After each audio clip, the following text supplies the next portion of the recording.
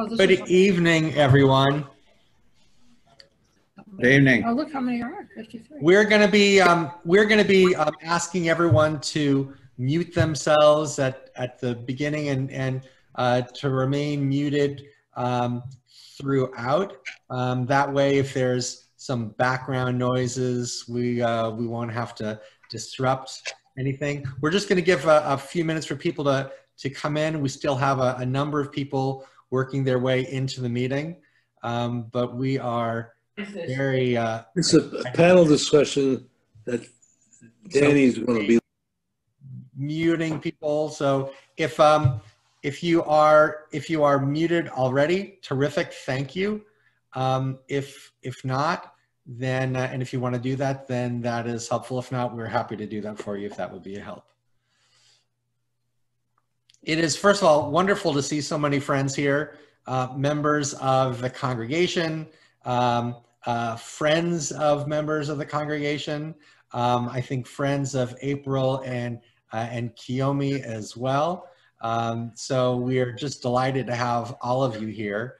One of the things that we are going to recommend that you do is you'll probably be able to see things best if you're on a speaker view rather than the gallery view. The gallery view gives you all the little boxes.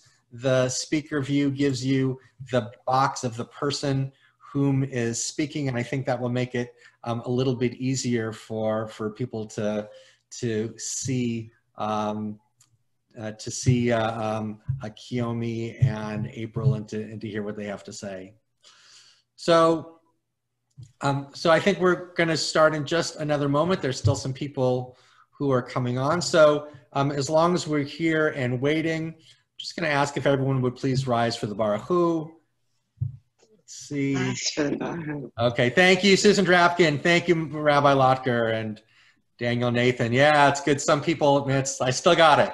I still got it, even with not Nick Kiyomi. Yeah, all right, yeah. It's nice to know that you don't lose it even with all of the challenges. Okay, so I think you can sit down now. Please be seated.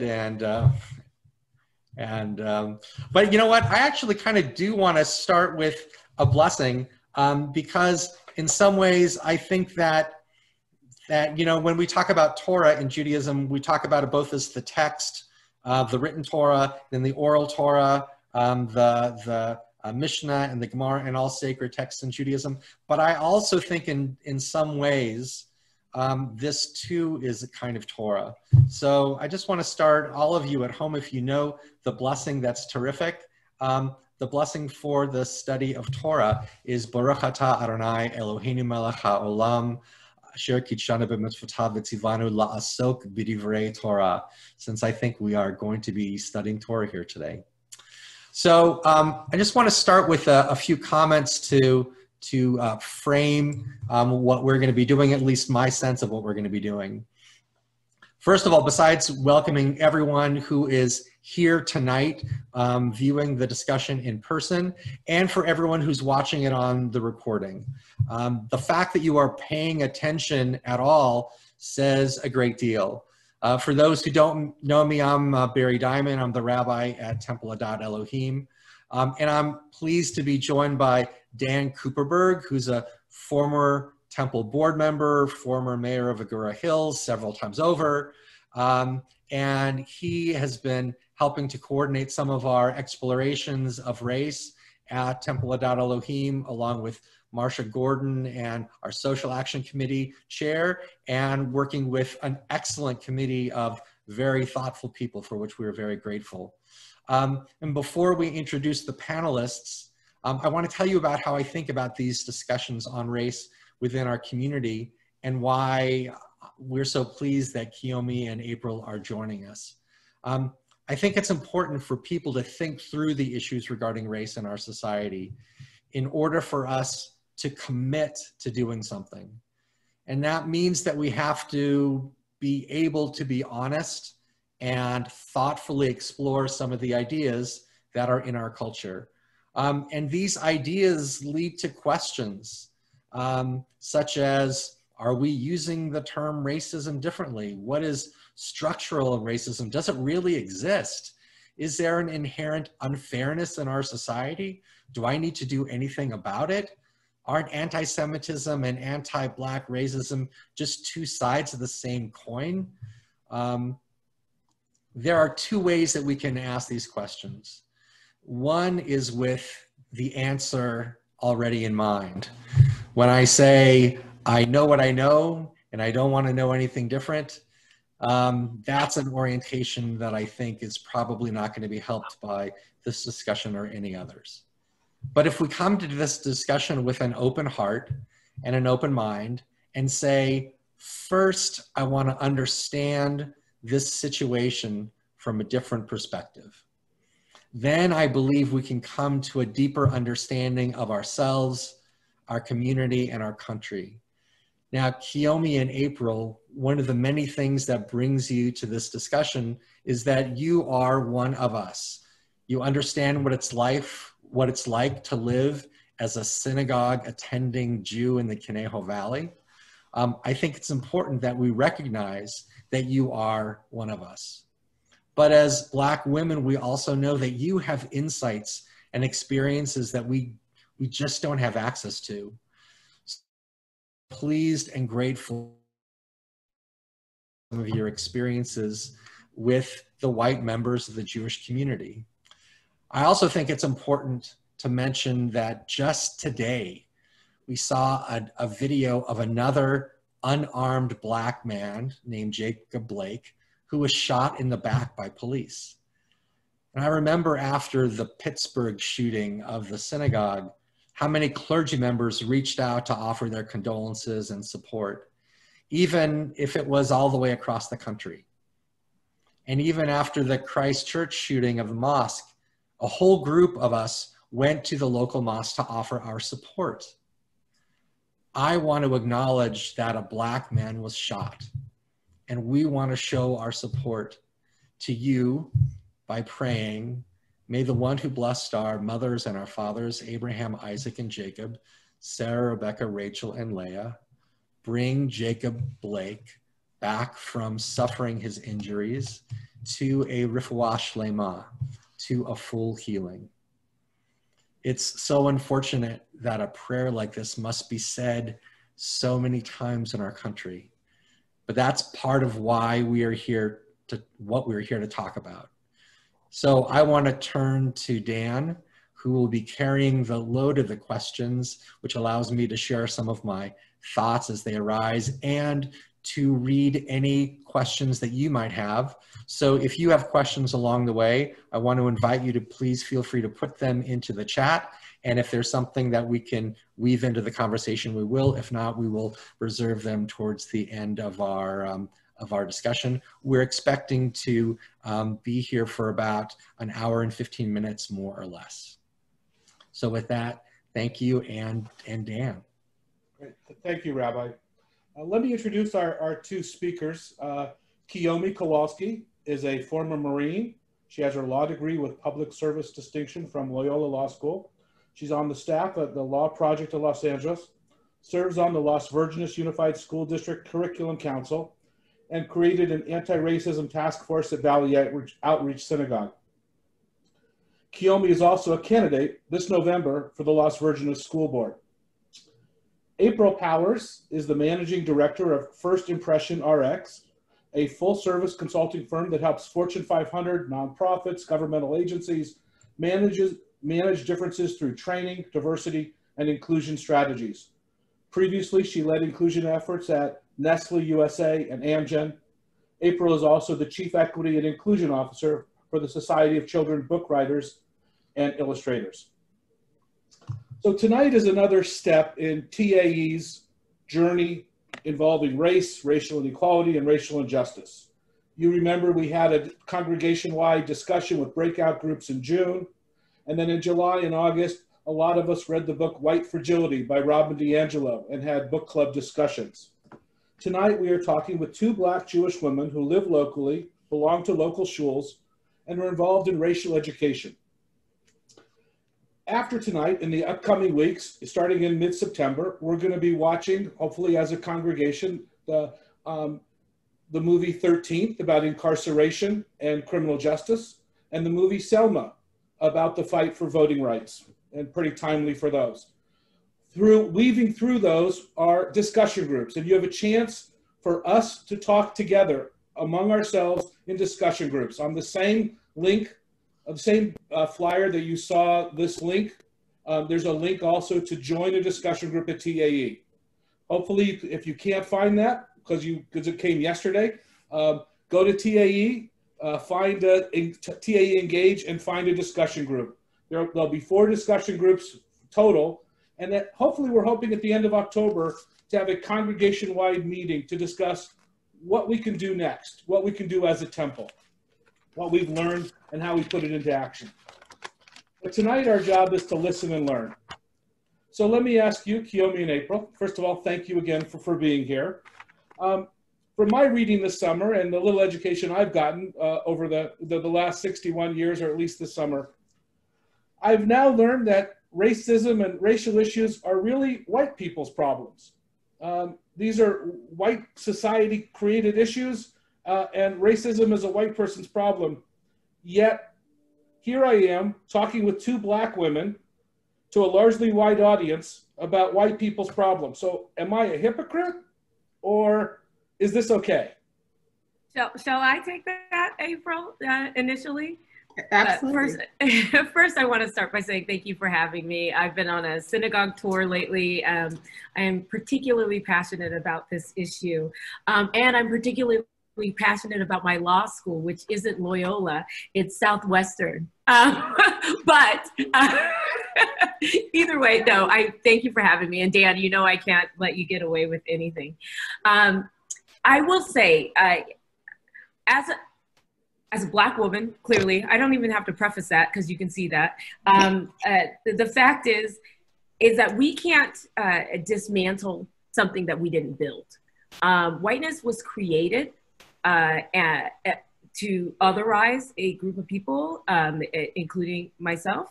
And we don't have the tools to dismantle the things that we didn't have the tools to build in the first place. So I will just say it most simply like that, and we'll get into it more. April, do you have anything? I do. I think that there are systems in place, they're invisible systems, and for those of you who read White Fragility, you know this, that benefit certain people. And if the people who are benefited most by it say, you know what, I'm taking a step back, I'm not going to benefit from this, I'm going to lift up someone else, then we are slowly dismantling that thing. We know, you know, Kiyomi and I talk about this regularly. We know that there's going to be another black man shot tomorrow, and there's going to be another lynching somewhere else, and we've been talking about it. It's just astonishing that it's taken center stage. We have been screaming about it since slavery, but only when we link and unite with each other does it really have an impact. And the people who have the most power and the most to benefit from the situation taking a stance can change it. Well, thank you for helping us as we start through this journey, or wherever step we are on our way. So let's talk about our commonality. Most of us Jews have experienced some forms of anti-Semitic, or we're familiar with anti-Semitic acts we've had experienced ourselves or other people we know. But we're probably not as familiar with racist attacks and racial slurs other than what we've heard. Before we talk about the differences between anti-Semitic attacks and anti-Black attacks, can you comment on the commonality, the shared experiences of anti-Semitism and racism? Absolutely. I think one of the things I want to say is, for me, you can see what I look like. Not everybody knows I'm Jewish. Not everyone knows I'm Black. And I go into spaces where I hear horrible things about everything that I am and all of my family members, because I also have Latinx and LGBTQ+ family. So as Jews, oftentimes, I'm sure there are a lot of times that some of you walk into spaces and places where you hear horrible things about Jews, or you read horrible things about Jews, and you think to yourself, how could you not know? You know, so that's one thing, one area of commonality is that sometimes you'll blend in. I don't think Kiyomi and I blend in as white people, you know, but we certainly can be called out and hear horrible things, anti-Semitic things right in our faces. And of course we speak out on those things when we have the energy, because sometimes you don't always have the bandwidth, am I right? And if you look at the Black Jewish experience, Black churches mostly, I'd say 70%, use the Old Testament. The story of Exodus, the slavery, the whole history, the oppression, the murder, we have a shared experience that allowed us to be unified for the civil rights movement. And I said this in one of my LinkedIn posts, when we are taken and torn apart, whom does it benefit? Yeah. It doesn't benefit us to be anti-Semitic or anti-Black, not a single one of us, because when we're unified, we can do some powerful things. I agree completely. I think that shared experience of slavery, and I mean, my favorite holiday is Passover. I tell the story. It's a huge thing. I make a longer table every year. I think it's really important to l'dor v'dor, tell that story and pass it on from generation to generation. But I think it's important to also understand that it is similar, so that we can have that amount of empathy as Jews. Because I live a bifurcated life, right? Like as a Jew, I see one thing. As a Black woman, as a Black person, as a Black woman, I see another thing. So these intersections is what we'll eventually talk about, I believe. I think it's important that we utilize our common feelings so that we can empathize with each other, but not expect that those particular feelings will match the other. And I don't think we're in some like Olympics, right? Like there's no, diversity or lack thereof of Olympics, right? We're not trying to compete with each other, but there is a way that we say as Jews, we sympathize with the story of slavery because that is our story and our history. But also understanding that people have lived that history. It's not so long ago. The history is now, right? I want to add one other thing. Right, it's like less than 200. You know, it's in hundreds of years, not the thousands of years. And I get a lot of feedback from my Jewish, members and people in, just in the Twitterverse. Why are we talking about Black lives? There's anti-Semitism and other things going on. But what I say to that is, when was the last time you were afraid, mortally afraid of being pulled over by the police? And Kiyomi has a list of 25 questions that, for those of you going into the chat groups later that sign up for that, will receive that. But we do want to ask ourselves, when we talk about the difference, you're generally not afraid for your lives. You generally can blend into those majority white spaces. You generally aren't in fear of being discriminated against, in certain situations, or chased down in a store, or followed in the same way that we were, in the same way that I was when getting my engagement ring, and my husband wasn't, and he noticed very quickly, oh, I've never had this experience. And so it is a very eye-opening experience to know that there are people who are being discriminated against and feared for their lives because of the color of their skin that they didn't choose. Can I just add one quick thing? I remember in college, I was driving and I saw a Black man in the car next to me, and I realized he was always Black. And I felt like I didn't always have to be Jewish to the outside world. So for 20 plus years, I wore a kippah all the time. And there was only one time when someone, made some kind of a nasty comment.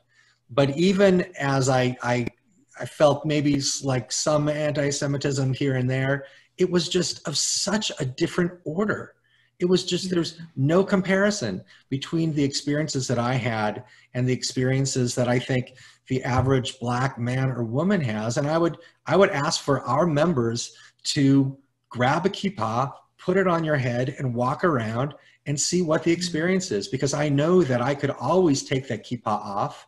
I could always change my name to Smith and not be viewed as being Jewish. And I thought the experience is just not the same. Thank you. I think it's also interesting too. Yeah, I love that. Wearing the kippah definitely says I'm Jewish. Like I want you to see that. I think it's important to realize that it's not. This is Moses, because again, my favorite holiday is Passover, and we had a fictional baby named Moses when David and I met my partner, and we ended up naming him Moses. We said when we have baby Moses, and there was a baby Moses. So there you go. I think it's important that we first of all understand that we can't put things down. Like I can't put down my Blackness. There's no way in the world that I'm going to be able to pass as anything else but a Black woman. And I think we have to see what privilege there is in passing. And I will even go this far as that there are certain negative stereotypes that contribute to the suppression of Black people, and their negative stereotypes. There are many non-white people who have positive stereotypes attributed to them. So it may just be like, I'll take that, right? There is no positive stereotype, unfortunately. There are very few. I think this athleticism. We might be good at sports, yeah, and that's like that becomes its own. That becomes its own matter. Let us entertain you, right? So,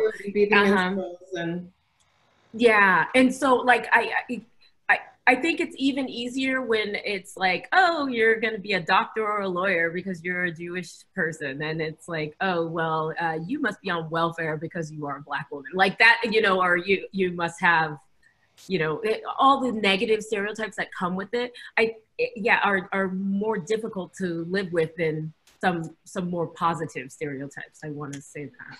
And then there are minorities that are white adjacent. I would put Jewish people in the white adjacent model minority category, along with other persons of color that would be maybe Asian being the model minority, and that's heavy and unfair. But as Kiyomi said, would I rather have some stereotypes that were more positive for me and my peeps? Yeah, I'll take 1,000%. Sadly, I'm like, any positive stereotype, please hand them this way. Save my life. Let me say a little bit on the Jewish theme. And let me ask you, you can choose if you don't want to answer this.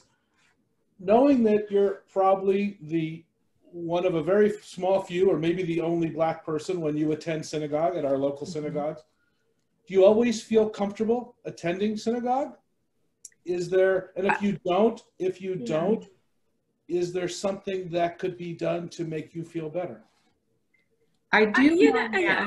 Oh, no, I'll let you go ahead, April. I'll say. So I do now because I don't care anymore. And it's not because people make me feel welcome or because people don't ask, are you, how can I help you? I mean, it depends on which synagogue I go to, right? The ones where everybody knows me, TAE, everybody knows me. VOS, everybody doesn't know me, and I get a few more stares. Same with, but there are synagogues where they know me already. But when I first started going, I would get weird questions asked of me at like social events, like if you were in this certain place like Simi Valley and you saw skinheads, would you tell them you were Jewish?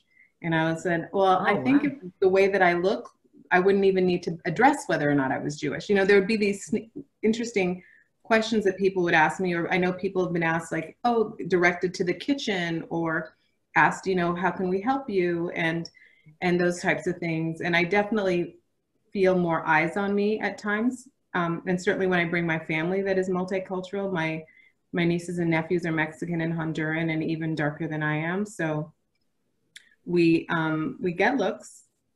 Yeah. And I just want people to be aware that we're aware, even if we're not directly looking at you, we can feel it. Yeah. It's something that you feel. I am the only Black member of my synagogue, but I got to tell you, I'm on everything. I'm on the Board of Jewish Education. I am on the thing. So if you don't know me, I don't know what synagogue you're attending. I'm at Valley Outreach Synagogue, and when I go to the mahjong table, and you know I love me some mahjong, okay? Like I was made to be a Jewish old lady, okay? You're my mother-in-law. Man, I love me some mahjong. I'm so sad about missing it. The whole 2020 card is gone for me. I'm not playing it. I have no idea what's going on. Those of you who know, you know. So I'll come to the mahjong table, and I play with groups in Calabasas with groups of women who are much older than me, of course, because what young person is, or what younger person is playing mahjong in the middle of the day on the Thursday? But I am. Well, I'll bring you along. And I'll sit down, and some people who are new to the table are very surprised when I say that I'm Jewish, and they say, "Oh, well, when did you convert?" And I will say, I in fact am a convert. I'm very proud to be a convert. One of my Hebrew names is Ruth. Like, I'm very proud to be a convert and named after our first convert. But a white woman who says that she is Jewish is not assumed to have converted, right? And so that's like the things. I think that we are always otherized or strangers, even when we lean in and do our best and we're on all the boards. And I've done, many speeches at my synagogue and done many things. I'm always like, how can I help you? And, people say, how can I help you? And I'm like, dude, I've been here for how many years? So yeah, it's sad, but and I've had some horrifying things happen. People have commented on the color of my son's skin, saying how lucky they are that he's not dark, or how lucky we are that he's not dark, which means we're lucky. It's nice that he's not dark like you, really was the continuation of this sentence. So I've had some horrifying things occur, but I still make my presence known. I don't always feel comfortable, but I think what I'm learning about myself is when I feel uncomfortable, that's when I lean in that much more. That discomfort drives me in a way that makes, I'm going to make you feel uncomfortable instead. So people say, when did you convert? And I'm like, why would you ask that? Oh, and I think yeah. And you converted, but you converted before even finding David, right? Like that was something that you did on your own with oddly enough, I knew David when I converted. He begged me not to convert. I've always felt connected to Judaism, and I always knew I need to be Jewish. And I had a prior husband, long story. And I used to always joke around. I'm like, the only thing that's wrong with you is that you're not Jewish. There were many things wrong with him, but that was one of the many things. And when I met David, it was kismet in so many ways. And he was like, please don't convert. I know you're going to be like on the synagogue board and do all the things. Please don't take away my bacon. And I said, you know what? I'm doing it. This is what I want. And I did that. But I just always felt a calling to be Jewish, and he was a good excuse. Well, much as I'm going to forego my 3 follow-up mahjong questions. Can I say one more thing about feeling unsafe in Jewish spaces? Absolutely. Was getting on the plane at El Al at the LAX airport. And even though some people think I look Yemenite and Middle Eastern and some kind of Israeli, to everybody, all the guards at El Al, I did not. And so I had to, Baruch atah Adonai Eloheinu melech haolam. I literally had to sing in the middle of the airport, not once, not twice, but 3 times, show that I knew the Shema and everything, because they were they couldn't put together that I was Black and Jewish. It was like, what is going on right here? Who's Jewish? Who are you visiting? And I was with the tour. I was with Aisha Torah. And the whole line is passing me by. People are approaching me with guns. And to myself, I'm thinking, is this how Israel is going to be to me? Will people be stopped up? Israel's lovely. I mean, it was amazing. It's one of my favorite places on the planet Earth. And but that being my intro being stopped and questioned while everybody else just kept passing me by. I was worried I was going to miss my flight. That was a thing for me because people with guns were approaching me and calling other people with guns to come see what I looked like. I was an oddity. I want to ask one last question in the Jewish-Black relationship here. I've heard Jews say and write that the Black Lives Matter movement is anti-Semitic and anti-Israel. Yet I know that the American Reformed Jewish organizations and leadership say very, very clearly that Black Lives Matter is a Jewish value. So what are your thoughts, not for 20 minutes, but just what are your thoughts on dealing with the aspects of BLM that we may not all agree with? You've never heard me say or write that, but No, is there anybody else?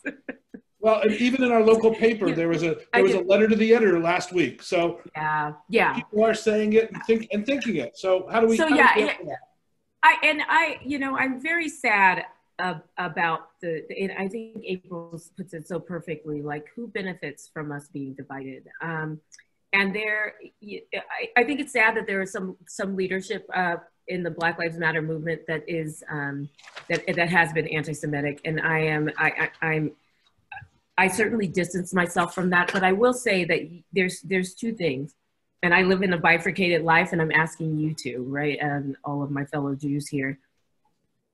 You can say Black Lives Matter and not be a member of Black Lives Matter, right? You can realize that Black Lives Matter without upping the cause that they represent. I think Black Lives Matter is just a statement to say, and an imperfect statement, but it's a statement to say that we have a problem in the United States with all. We don't understand, and freedom and justice for all. All the alls did not include me, right? Like, so what we need to understand is that we can deal with the anti-Semitic parts of any entity as a separate issue. But when we see that there's an injustice happening, if there's an injustice there, there's an injustice everywhere. And we as Jews are called to act on that, period. One of the things I think we have to say the words Black Lives Matter. We have to say it out loud and repeat it, because, if I'm just for me, then who am I, right? Yeah. And one of the things we know is that when Heschel and Martin Luther King died, our unity became more and more divided, and we need to get back to where we were in the 60s and figure out a path. But what I will say, and because we're all friends here and we're going to be honest with each other, right? The Jewish voice for Black lives has been really silent. And moreover, there have been, Jewish people who have, whether it's, landlords or employers or whatever, who, Black people have experience with Jewish people that has been rather confronting. And so that for Black people to overlay their experience and say, well, I can imagine what's going on in Palestine, it's not it just takes an empathic stretch of the imagination to say, I can see why they might feel that way. Because since the 60s or late 60s, we haven't been a voice for the oppressed. I'm not saying nobody has, but as a people, the way that we mobilized in the 60s for this injustice that we know is wrong, we haven't seen it. And so to have an oppressed type of person not support another oppressed type of person, there's going to be some friction. And yes, it's exacerbated in the media. Yeah. Do you think that Nick Cannon speaks for me and Kiyomi? Like any rapper speaks for the Black majority? That is not going to happen. And the people who are pressing that button for you, or pressing, it's like when I went to the Women's March in DC, and and apparently one of the Women's March people was also anti-Semitic. And they called that out. So we were all anybody Jewish was supposed to not participate. No, I'm No. going to the Women's March with my mother Yeah. and my niece, and Me I'm too. going to support that because I care about women, and you're not going to get me off my point and off my topic Yeah. because somebody in the group is anti-Semitic. We Yeah. can get that person out of the group just like they did. You push those people out, but you stick with what matters, which is the message. And I'm going to one up you, April. Like, we have to have a seat at the table if we're going to call them on it. So, like, if you see some anti-Semitism in an organization, or if I see racism in an organization, this is why I'm running for office right now. If I see racism, I'm going to go have a seat at that table and make sure it doesn't happen. That is what we do, because that is how you move the needle. You say, I'm going to have a seat at that table because I want to make sure that this person and that they're their platforms and that their policies do not reflect anti-Semitism. I'm going to be there. You don't omit yourself. And I want to say what All Lives Matter means when we hear it as Black people or BIPOC people, which stands for Black, Indigenous, People of Color. We already know All Lives Matter. And when you look at the Constitution and you look at some of the amendments and you look at some of the laws, they talk about all lives, but they don't really matter. Include us. So we do have to call out the lives that don't matter. And when we hear all lives matter, it sort of says to us, it's like a dog whistle that says to us, you're telling me that Black lives don't. And there's a differentiator. So I just want to be clear. So when you hear people say that, that's what Black people hear when we hear that all lives matter or blue lives matter. We never said that they didn't. They're not mutually exclusive things at all. Of course, we believe all lives matter. But saying Black Lives Matter acknowledges that we're getting murdered and put in prison at a much higher rate than the rest of the population, other than and we have a historical problem with all. At the beginning of this presentation, Rabbi mentioned that Jacob Blake was shot. He was shot today in Wisconsin 7 times by the police. Yes. And if he had been wearing a yarmulke,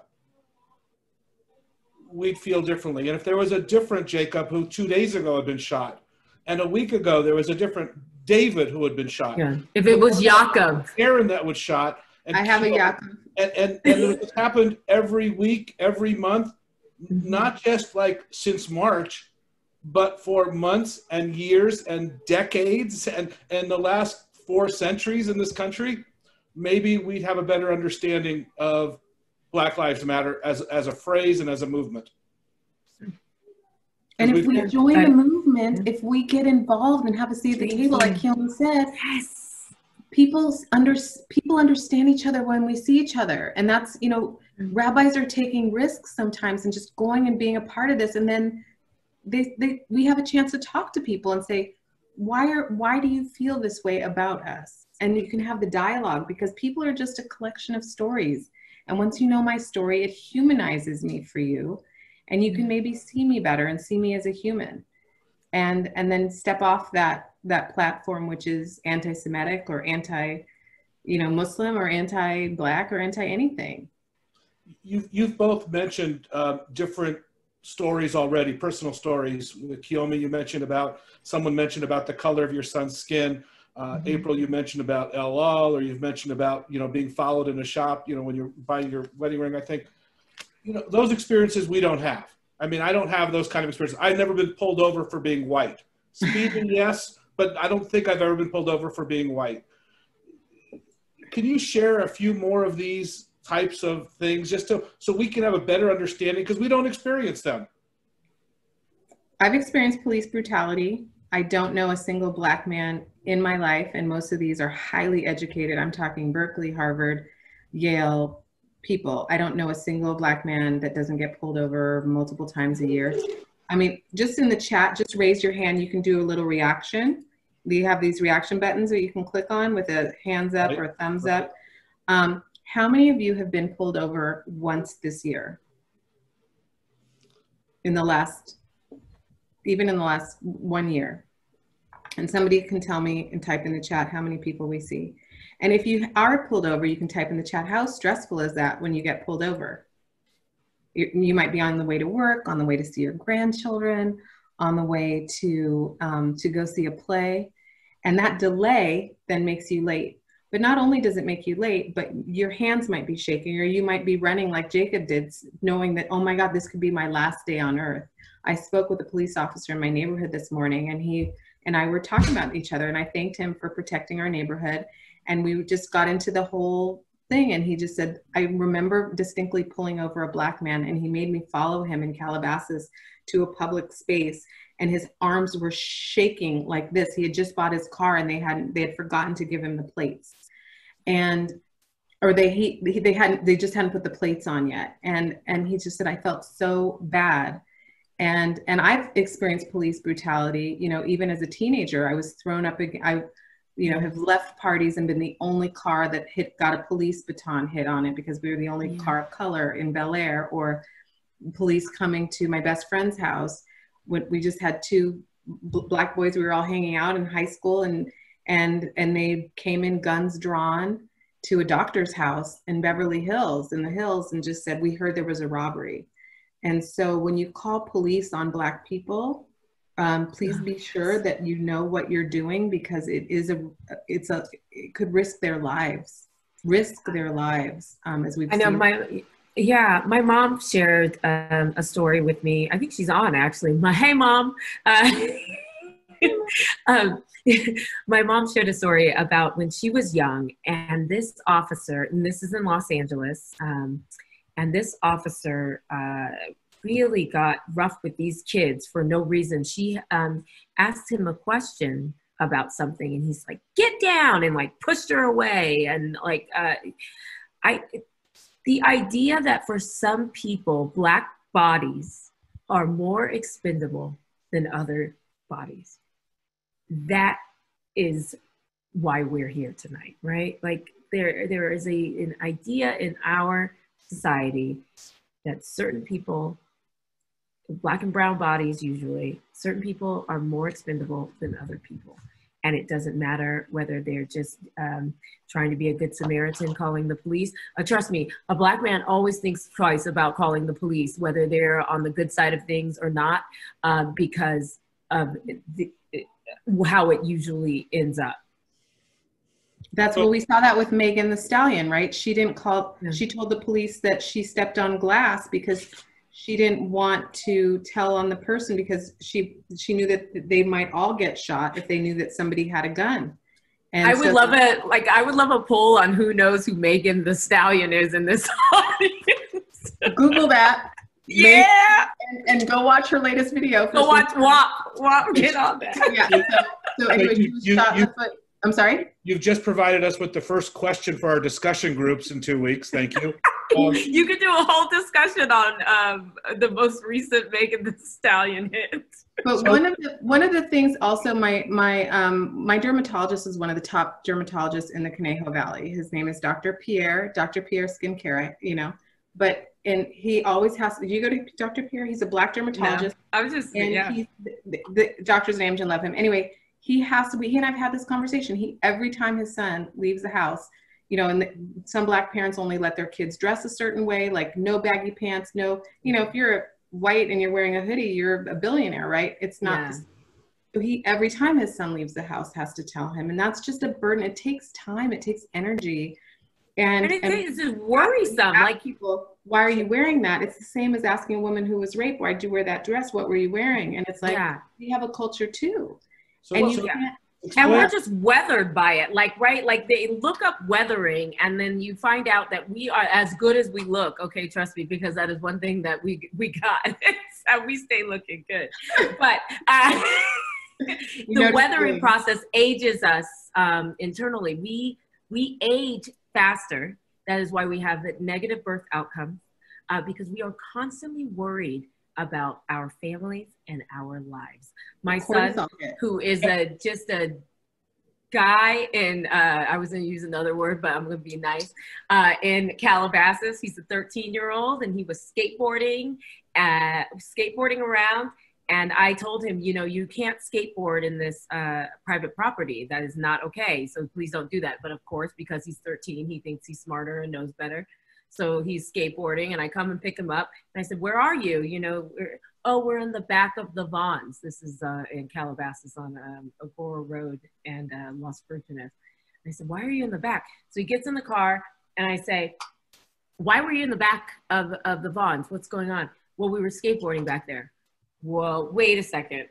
Why were you skateboarding back there? Oh, because, you know, the cop told us not to skateboard in the front. Like, and I'm just like, wait, what? So you thought it was smart, Black man in Calabasas, you thought it was smart to go to the back with all of your friends and then and ignore this police officer. And he goes, yeah, but you know, whatever. And I'm like, no, it's not whatever. The cop comes back and says to him, hey, I told you kids to stop. And I say to my son, what happened then? He goes, oh, I don't know. I ran. And I'm just like, okay, you know what? Even though it's not protocol for police to shoot people in the back, as we know, what happened today is just as easy to happen in Calabasas. You could be shot in the back. And I'm going to tell you what, you're going to be a chalk outline, because this is how I have to talk to my son. You're going to be a chalk outline, and all of the rest of your friends are going to be home for dinner. How do you like that? That's the life we live. So that's especially in these predominantly white communities. And I have to say, my boys are white presenting, but they feel every bit Black and every bit Jewish, and their cousins are Latinx. So I don't have the same situation as Kiyomi, although they are darker than a lot of their friends, and a lot of their friends are kids of color. Look, my kids are not blackety black, but they are still, you can tell that they're not white kids from Calabasas. So the talk is a conversation that I never had to have with my sons. I told them to drive carefully, be respectful, but I never had to worry that they're going to get shot because of their skin color when pulled over by a police officer. Yeah. But are there any Black people that you've ever heard of that do not have to have that conversation with their kids? I have not heard of one. And I think that if I did, I'd be like, wow, you're negligent. I would not know. I have not heard of one. And the talk means come home safely. Whatever you have to do, come home safely, right? No, 10 and 2. They are killing us. No, you have to tell a young person, the talk is this. Mm-hmm. And it's not happening more now. It's probably happening less now than it ever did. It's just recorded. It's just, we have cameras now that tell us what's happening.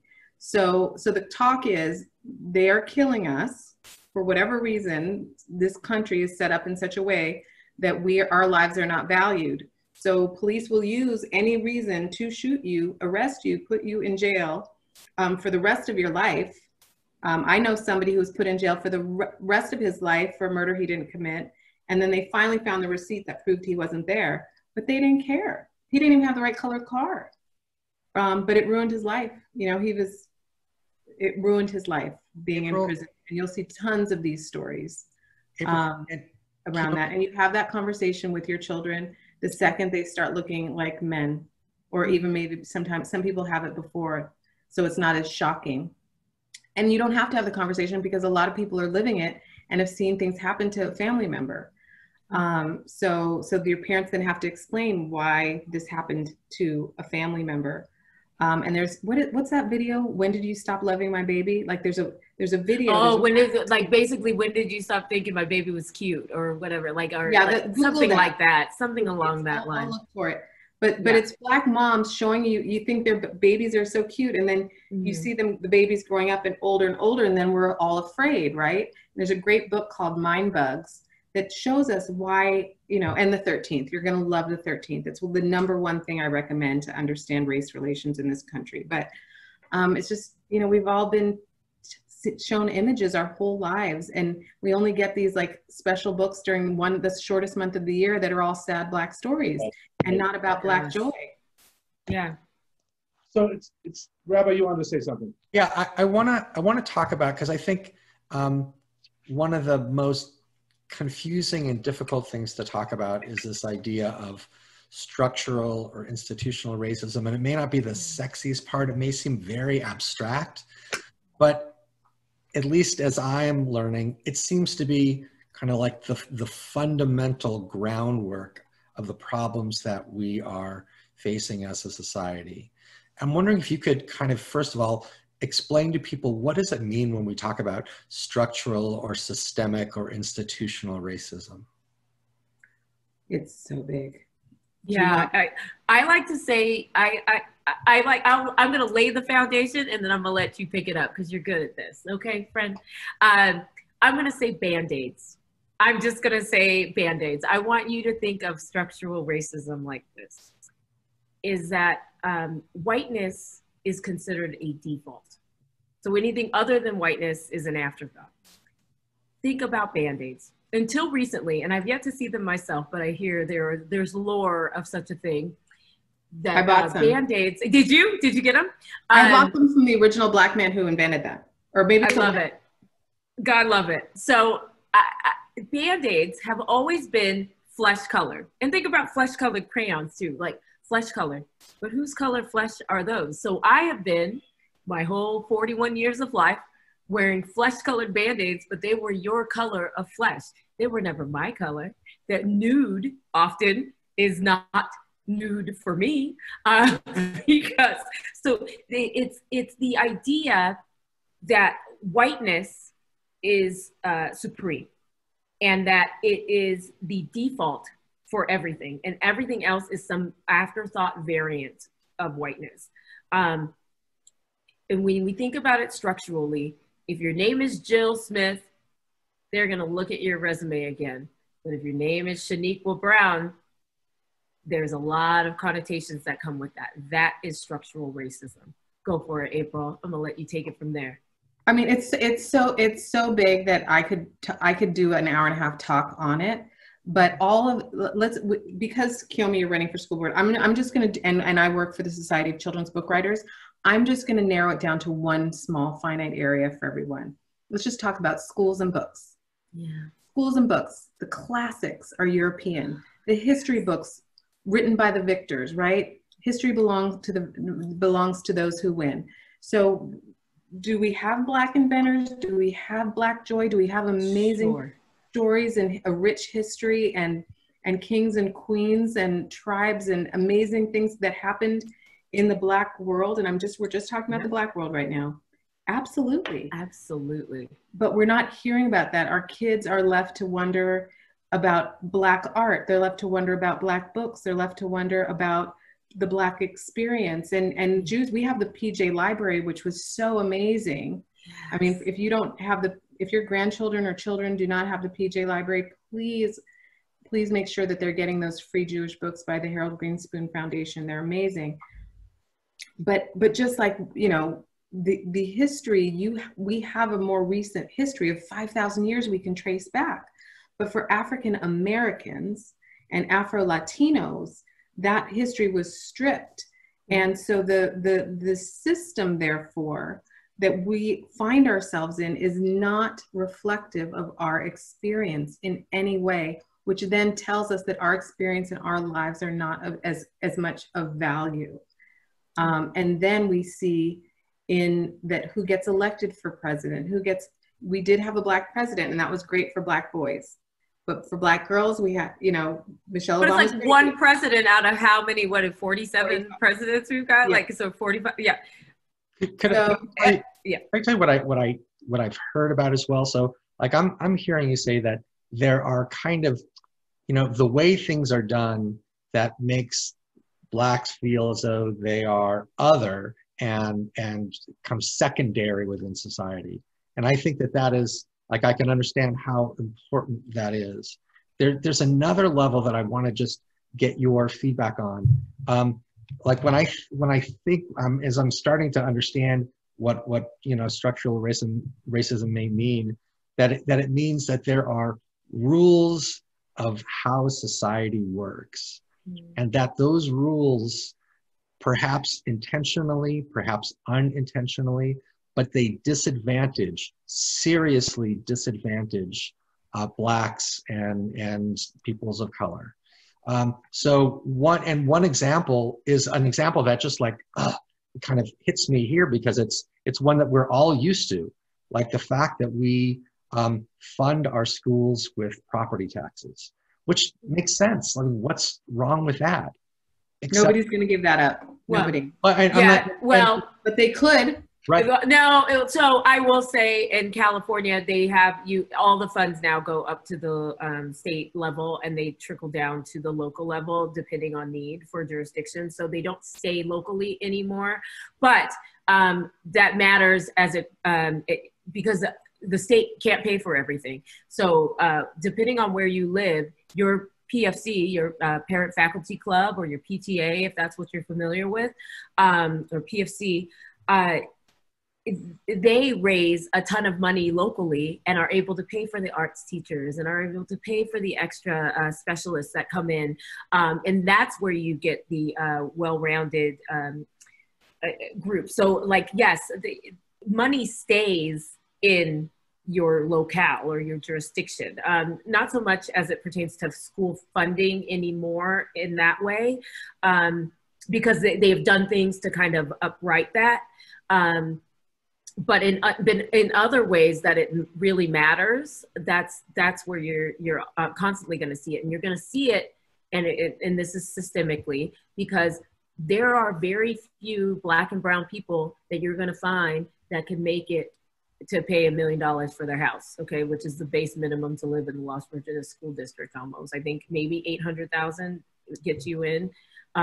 That's a lot of money for a family who has been historically kept out of home ownership. And wealth passage matters, being able to pass down wealth, to be able to, I've heard a lot of my friends, and I don't begrudge them, but they say, oh, my grandparents or my parents helped us with the down payment or whatever. That matters. There are very few Black people. I think I might know one. I know many Black people, and I might know one Black person who was helped by their parents to put a down payment on their house. And that is because of, like, put in the chat, historic redlining, us not getting loans. If you look up Bruce's Beach in Manhattan Beach, an entire Black family had their homes, their property in Manhattan Beach. They did eminent domain to get rid of them and build a park. And that's not the only time that's happened. All of Black Wall Street was burned down.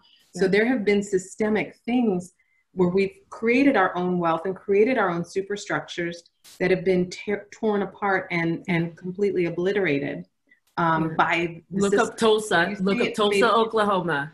Yeah, when you say it's unintentional, oh, it's been intentional. It's intentional. Yeah, so I think that this may be one of the things that may be most difficult for some members of our community to kind of get our hands around, that maybe there's sometimes when it's unintentional, but often it has been intentional, and often it has disenfranchised and made it so that Black families couldn't gather wealth. We're watching it now. When you say disenfranchisement, I am seeing lines of people in just the midterms trying to vote, or just in the primaries recently, trying to vote because they took voting out of their jurisdiction. So they have to drive miles, and then they have to wait in the snow uphill both ways so that they can even have the opportunity to vote. Like, these things are intentional. They're not just by happenstance. So like we have policies. Yeah, we have policies because the post office, hey, guess what? You and me can afford to do FedEx, right? Or whatever, private entity. But you know what's going to happen is these communities that are underserved, and these rural communities even, they're not going to have a postal service. They're not going to have any type of service to put their bills in the mailbox. And then what's going to happen then? They're going to get foreclosed on. They're going to get dings on their credit. Like, all of these things that seem very like, oh, whatever, I'll just pay the extra bit and go to this private source.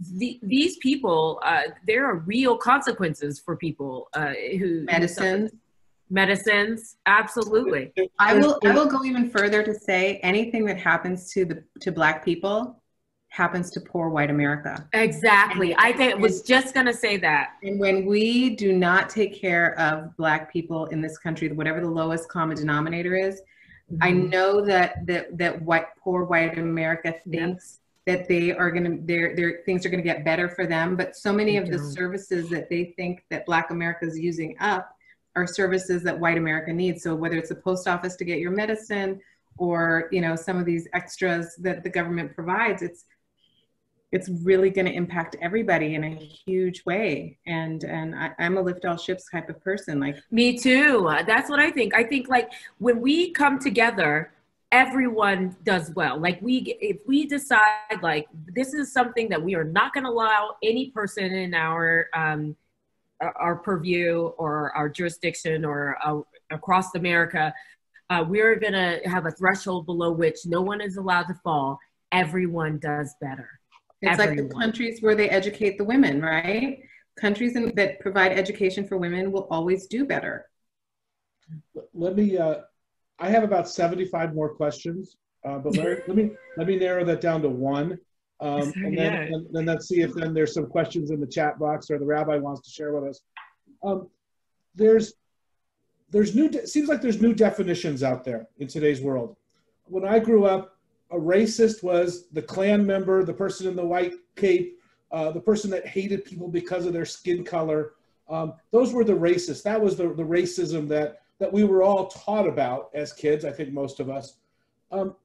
But I'm learning now today that maybe the better definition of racism is the system of racial inequality that, one, benefits whites, and two, at the expense of Blacks and other people of color. And that is today's racism. That's the way we should be maybe reframing our thinking. Am I close? You're close. I am a racist. Like I say it, and I want people to be able to say it so that they understand that this is not something you intentionally do. Listen, everyone knows not to go to the KKK rally or burn crosses on people's lawns or say the N-word, but I've got to tell you that those people are not perpetuating racism every day. It is you and me.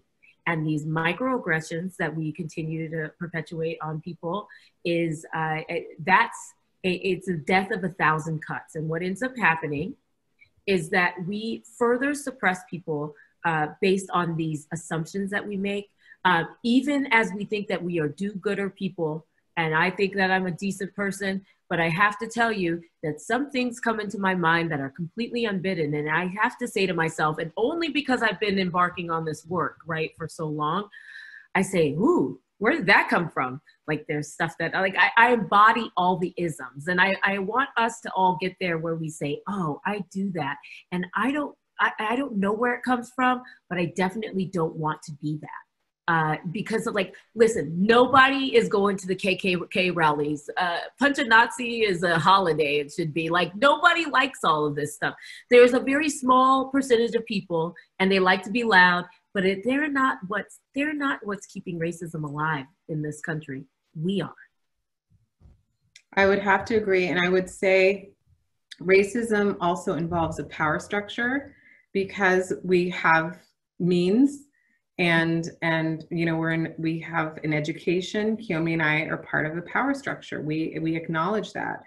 So racism, in fact, is being able to leverage your power and make decisions that could impact somebody else negatively. And one of the things I do is I buy clothing that is made, you know, in countries where they might have child labor. I could certainly do a lot better with that. I could do better with my recycling, because we know that it impacts Black mothers more, right? So racism, for those of you who read, you know, just White Fragility, it's not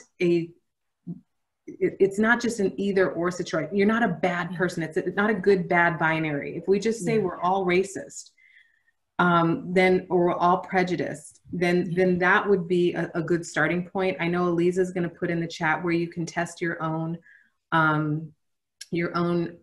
unconscious biases, but with a Harvard study that's been around for many, many years that's validated. We can also mail out a list of some microaggressions that you may be doing on a regular basis.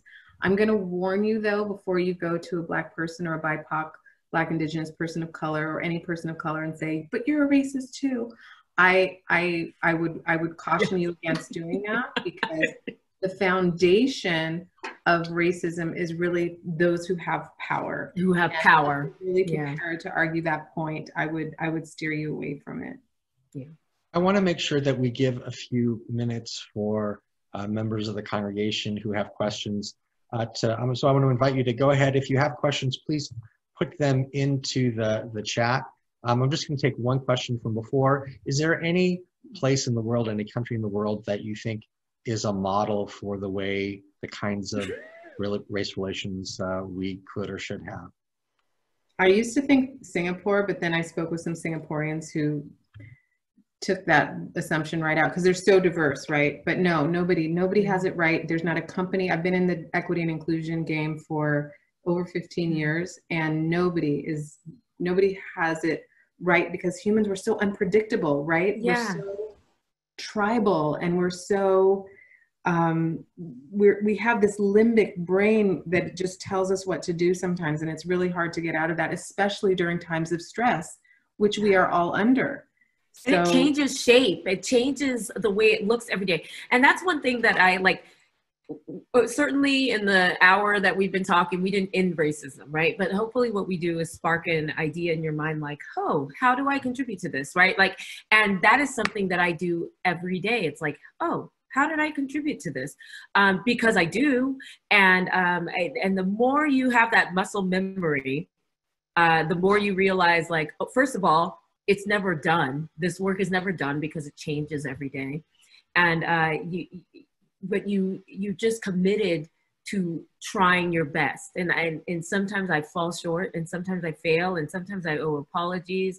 But that's okay. We get back up and we keep trying to do better. And tomorrow there's going to be a new terminology to learn and a new understanding of things to learn. Be open to that and still keep working at it.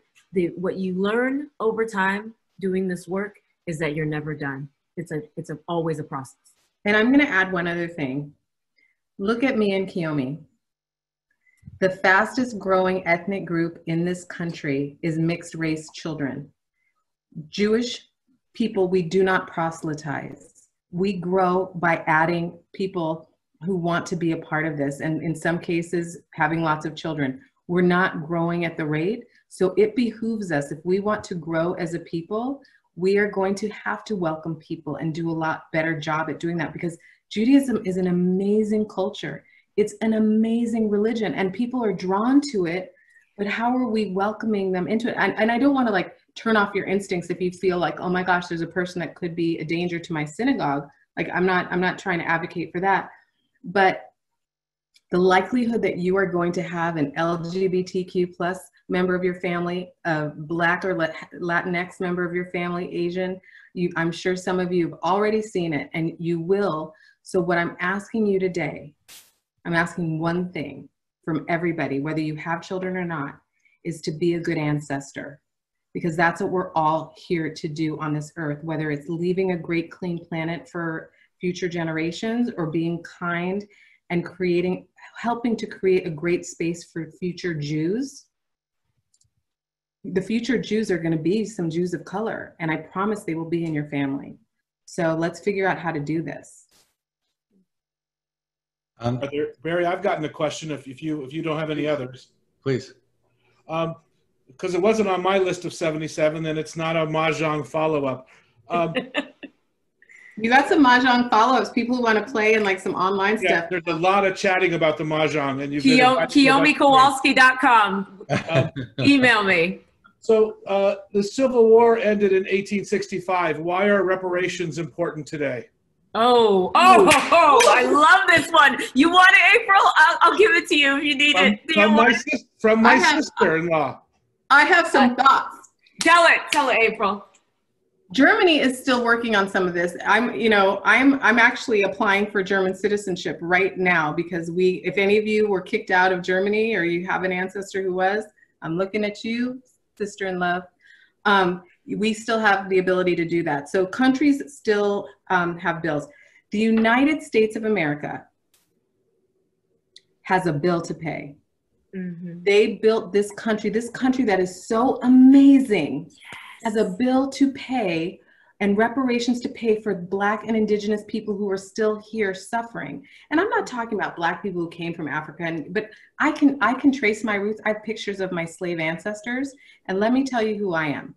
I am a descendant of immigrants. I'm a descendant of the Daughters of the American Revolution, and I'm the descendant of slaves and some Indigenous people from South America. And being a daughter-in-law and a daughter and a granddaughter of immigrants, right, or somewhere in there, I still believe there's a bill to pay. And so if you came if your family came to a place that still has a bill, they just picked the wrong place because there's still a bill to pay. And it wasn't long ago. I do think that we have this idea that this was like so long ago. My great grandfather was a slave. Like, it wasn't so long ago. And not only that, then after that, they had Jim Crow. Then after that, like all of the policies that were put in place, redlining and things to intentionally keep people out of certain areas. Yeah, we have a bill to pay. We have a significant bill to pay. And that is why reparations are necessary. It doesn't just go away. We didn't just say, oh, hey, there's no more slavery. And we didn't even say, which would have been smart, is 40 acres and a mule to like make it up to you. Let you run your land. And like, we had an agrarian society at the time. We didn't do any of that. We said, good luck to you. And we're going to try to keep you out of every single thing that would help you along in this world. Absolutely, we have a thing to pay. And that bill is still coming due. And we still owe, based on everything that happens. Yet another Black man was just murdered by the police. We have a strong bill to pay. So we're coming close to the time that we kind of allotted, and we want to thank you for your time. Is there any last? You've given us a lot of food for thought. Is there any last thing you want us to hear? Is there anything else that you want to share with us to help us as we move forward in our journey? I love you. That's why I'm here. What I was going to say. I love you. That's why I'm here. I want you to understand that this is exhausting. It ain't fun. I don't want to do this. I feel like when I have these conversations, I think they're really important, and I do them because I owe some back time. I have a bill due too, because for a very long time, I harbored white supremacy in my heart. I am a different person now, and I owe that bill, and this is my bill coming due. But I have to tell you, the reason I'm here is because I love you. I love this community. I love our people, and I want us to do better, and I want to help us do better. And I'm going to stay at this table, and I'm going to keep talking to anyone who is willing to listen so that we can move through this. We are one people. Mm-hmm. Blacks and Jews are one people. And the sooner we can figure that out, the way we have been treated in the world, the way that the world has looked at us for being different, there's so many similarities. There are too many similarities to ignore. I love my community. I love both of my communities. It breaks my heart regularly to see this disconnect, especially in my own family. It's so great. Like, all my cousins are bluish, Black and Jewish, Jubian princesses and Hebrews. Yay! So it's like we've managed to get this going, at least in my family, in a really strong, powerful way. And I want that for our Jewish family. I want that connection. I think when we connect and have stories told, it's really important. One other thing I'd also like to add, if you want to connect with us on Facebook, we are having a Cocktails with Kiyomi party to get to know her if you're curious about voting in LVUSD. If you're still interested after getting to know me just this little bit. and I want you to know, culturally, we're animated, that's who we are. We get animated and excited. And but Google the hashtag cocktails with a K, Cocktails with Kiyomi, if you want to know more about that. But thank you all for your time. Thank you for having us and investing the time. It's a long time to sit and just listen to two people without any music or drama or anything. And we brought the drama, did we not? Were we not dynamic? I'm not going to answer that question. But April, who does this professionally, so thank you for doing it on your off hours too. And our payment, thank you. and Kiyomi, who you're doing a million things, including running for school board. Thank you both for your time, your patience. You're not laughing at my questions, your stories, your insight in helping us to repair the world, and helping us to this next step. And before I turn it back over to the rabbi, let me just remind everybody, this should just be a starting point for our discussions. We are forming discussion groups so white people can talk to other white people and continue, because I've got a million more questions and comments, and I've got like a 20-minute closing argument here, but I'm not giving it. I'm just going to say, join our discussion groups. Let's watch the movies and talk and figure out what we can do as a community to maybe repair the world. That's our calling as Reformed Jews, Tikkun Olam. So thank you both, and back to you, Rabbi Diamond. So again, thank you to Kiyomi and to April, to Dan, and to everyone on the committee that helped to put this together.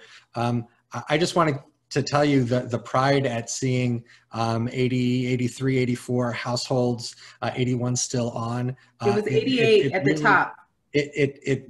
And the people who are going to be watching afterwards, I can't tell you how proud that makes me as a rabbi. But I just want to give one person, as they were typing, they said, all lives matter. And then after you talked, because you explained things, they said, oh, I didn't understand the implications of that. Now I know, thank you. And they said, I'm not going to be using that language in the same way because I didn't realize what it means.